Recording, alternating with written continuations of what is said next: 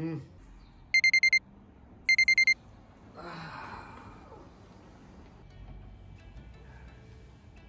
うございます。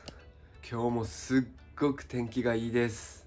いい天気の日は気分が上がります。今日も一日楽しんでいきます。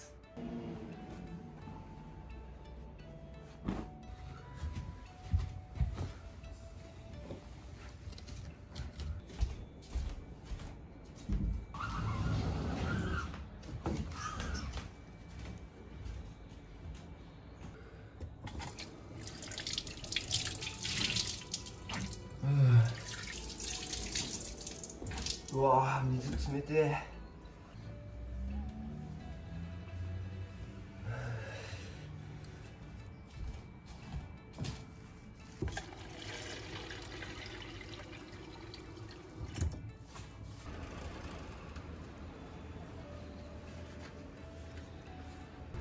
お、今日はいつもより顔色良さそうやん。よ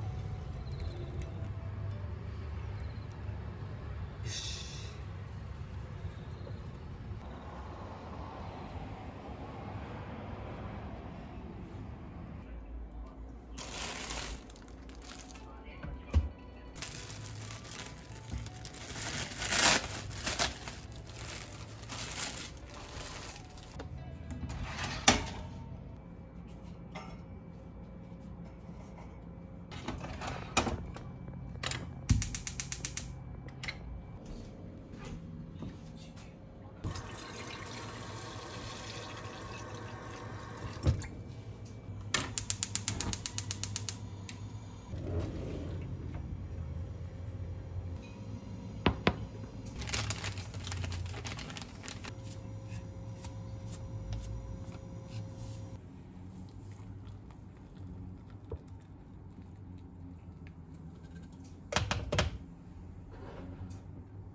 開けていきます。オープン。おお、めっちゃ綺麗。うまそう。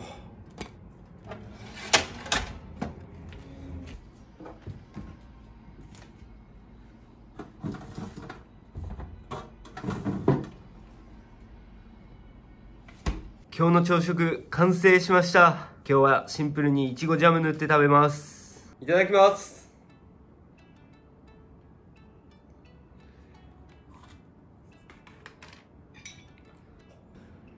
いちごジャム久しぶり食べるな。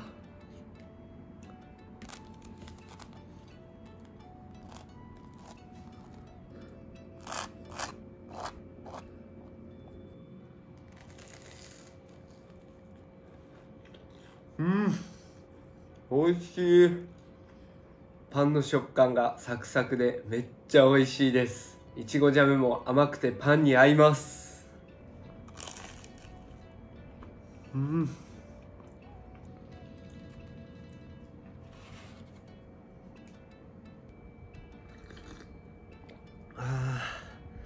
やっぱパンにはコーヒーやわ。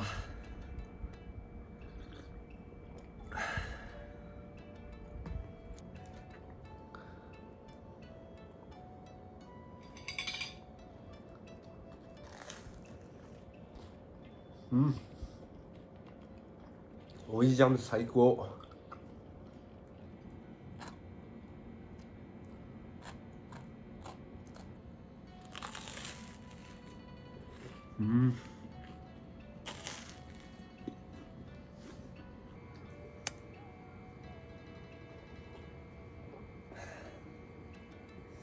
最後一口いただきます。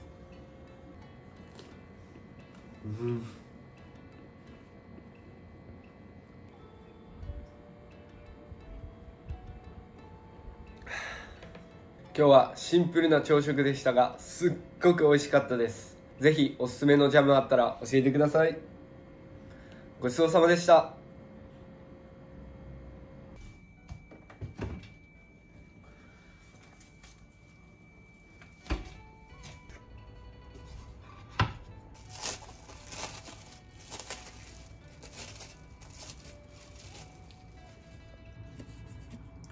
亀の口ってこんくらいか。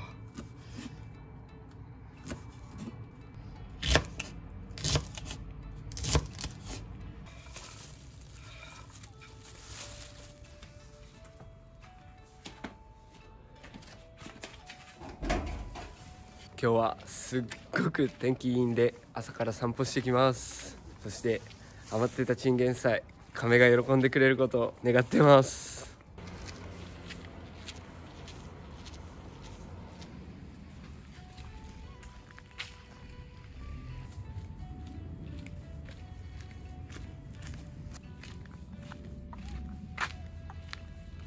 今日も亀いました。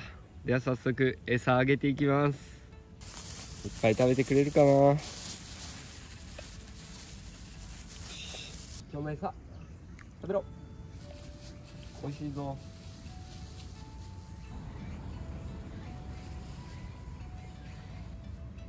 元気なれ。めっ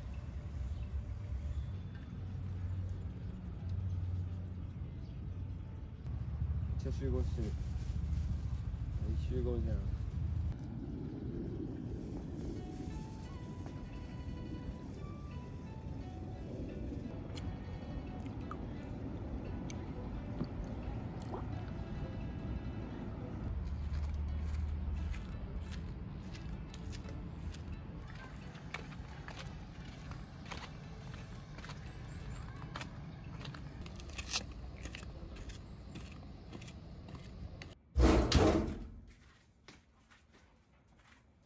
だいぶキャラ増えた。マジどれ使おう。まあ、俺と言ったら竜。スタート。きたー。ガードガード。いくい。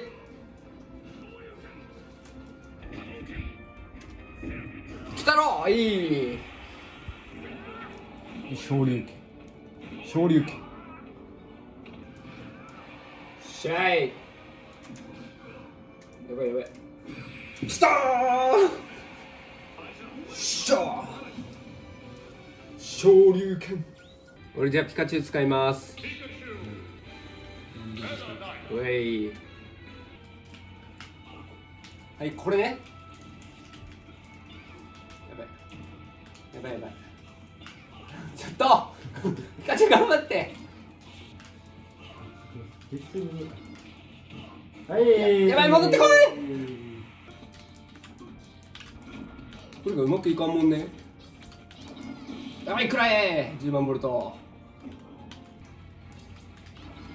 はい、マジかよなんで最後の10万ボルトが。おお、ナイス。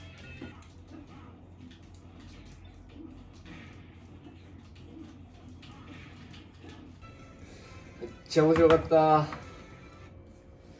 よし、ご飯食べよう。今日の昼食は焼きそばを作っていきます。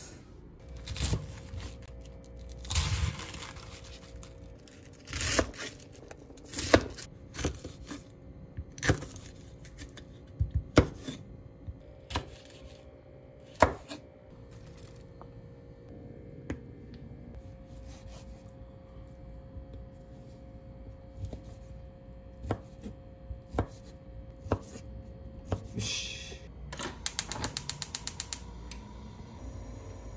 さっき切ったハム入れていきます。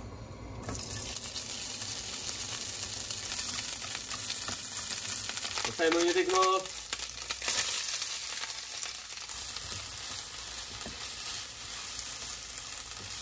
それでは麺入れていきます。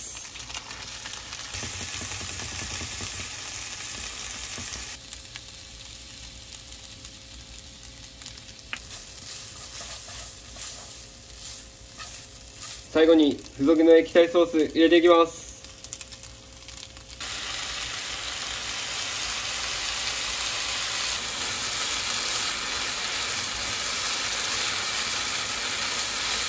完成。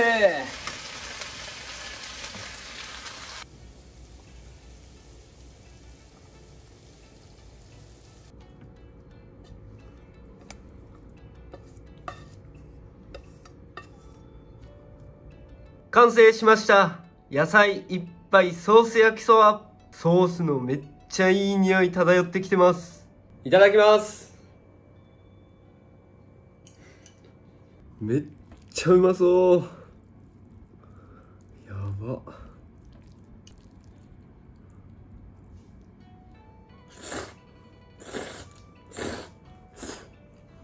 うん、おいしい。ソースがめっちゃ麺と絡まって野菜もシャキシャキでとっても美味しいです。うん、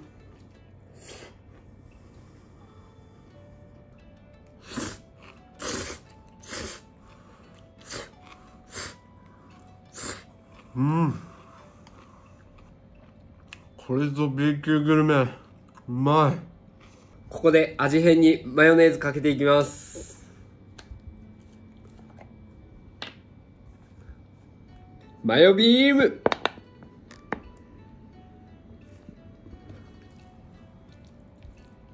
これは絶対に合う。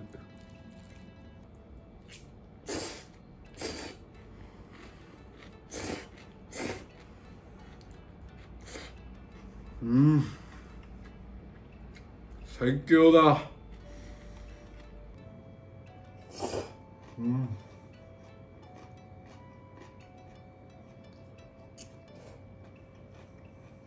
最後一口いただきます。うん、最後までしっかり味濃い。焼きそばこんな簡単に作れてめっちゃ美味しかったです。ごちそうさまでした。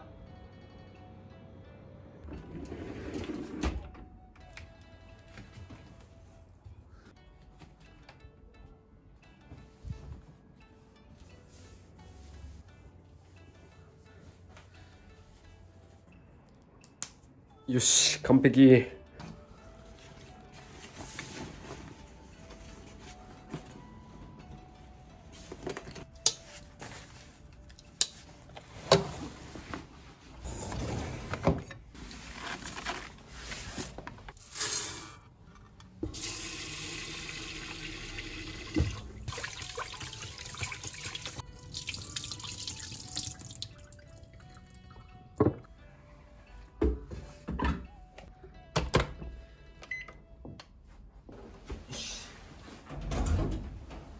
今日は気分転換にカフェで編集しようと思います。それでは行ってきます。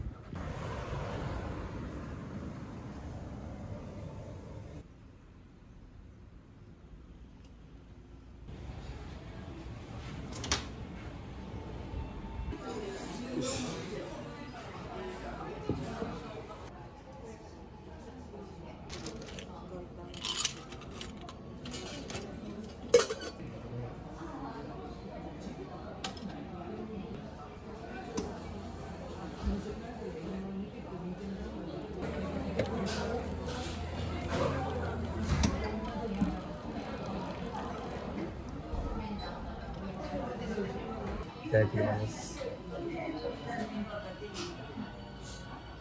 うまっ。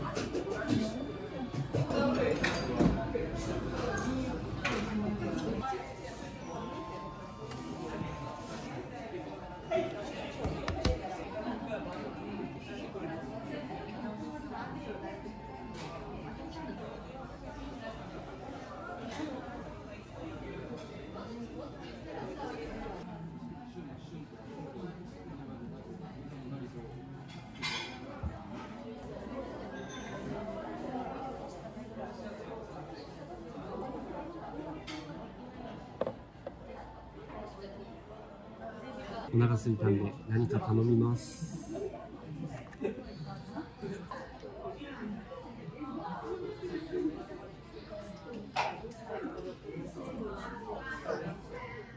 じゃあ今日はチョコソースのかかったパンケーキ頼みます。ありがとうございます。あ、来た。パンケーキ来ました。めっちゃ美味しそうです。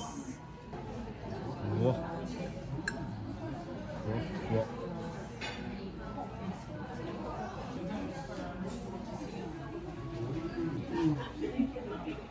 うん。美味しい。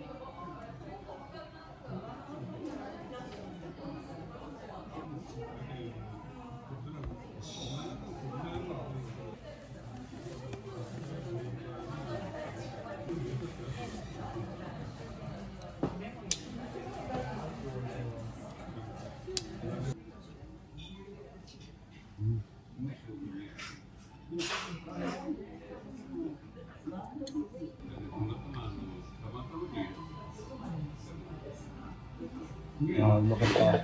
ごちそうさまでした。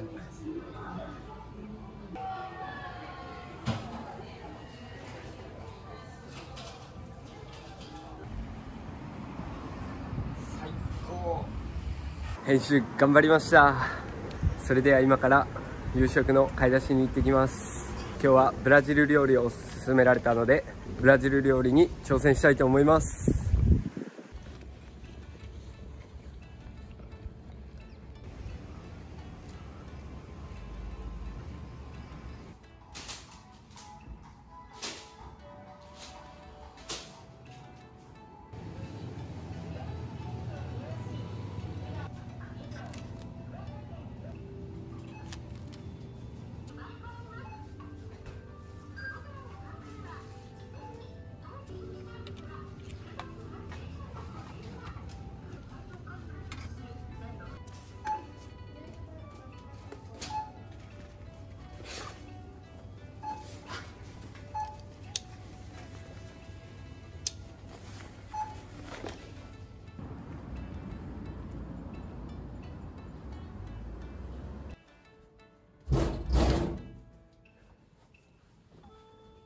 それでは今からブラジル料理無結果作っていきます。初挑戦ですけど頑張ります。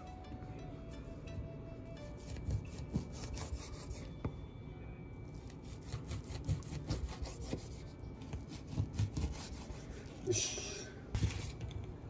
で今からエビの殻取っていきます。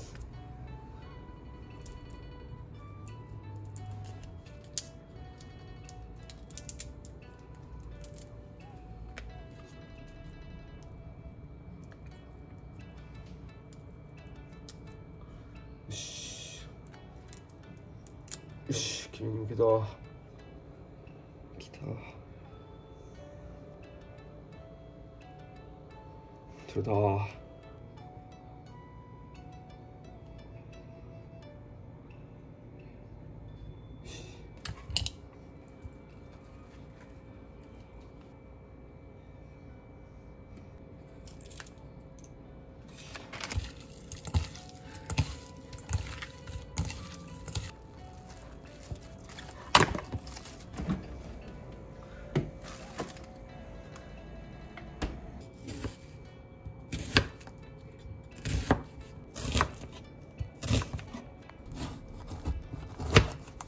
うわ、綺麗。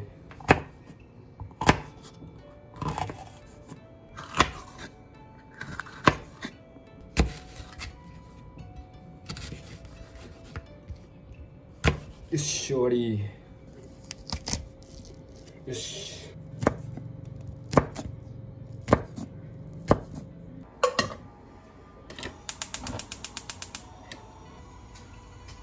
カットした野菜全部入れていきます。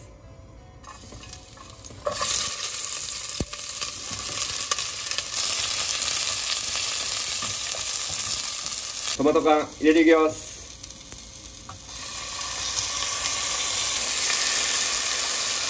ココナッツミルクも入れていきます。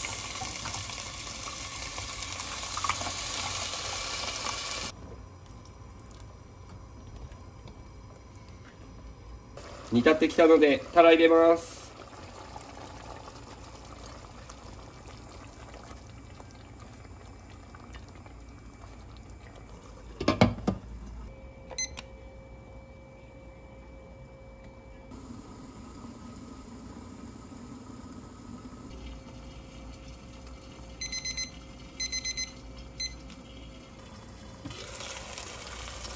最後エビ入れていきます。最後に香り付けにコリアンダー入れていきます。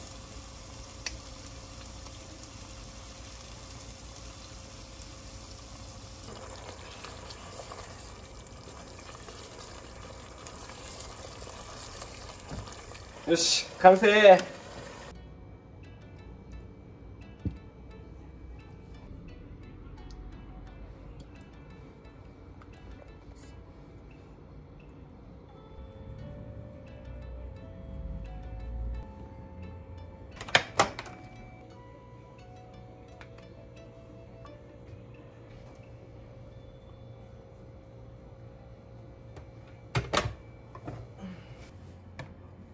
ブラジル料理無結果完成しました。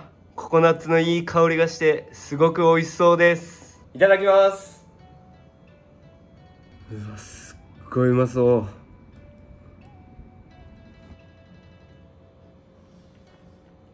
美味しい。今まで食べたことないような味がします。ココナッツの香りがしてめっちゃ美味しいです。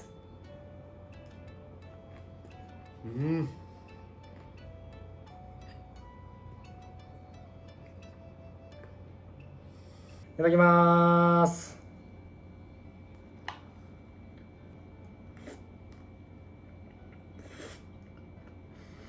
うまい。ブラジルの料理最高に美味しいです。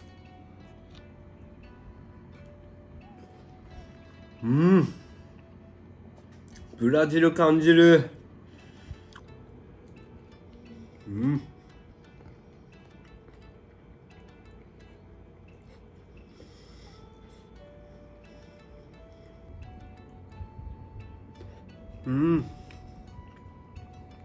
ご飯に合う。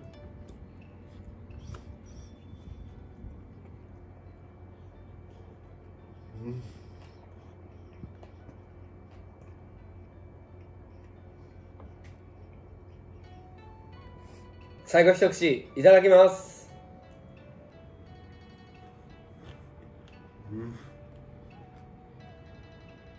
ブラジル料理無結果めっちゃ美味しかったです。今後も海外のおすすめ料理あったらぜひ教えてください。ごちそうさまでした。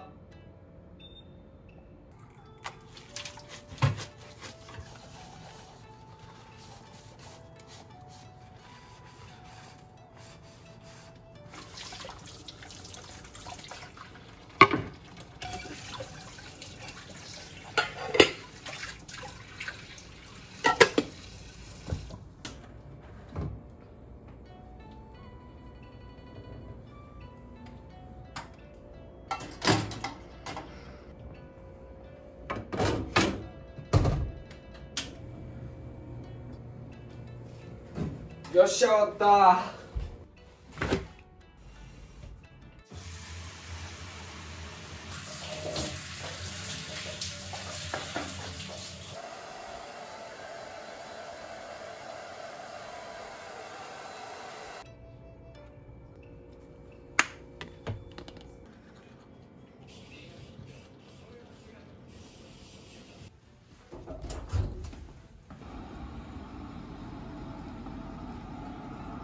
ボアノーイチェ。今日はブラジル料理の無結果を作って初めての味体験できました。